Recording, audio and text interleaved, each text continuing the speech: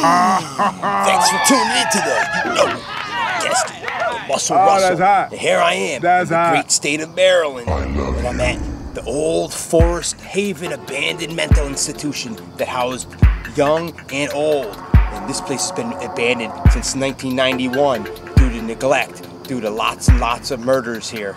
Over the course of its history, since it opened in 1921, there was at least 301 deaths. So, in 1991, the state legislature and Senate passed a law, close this place, abandoned.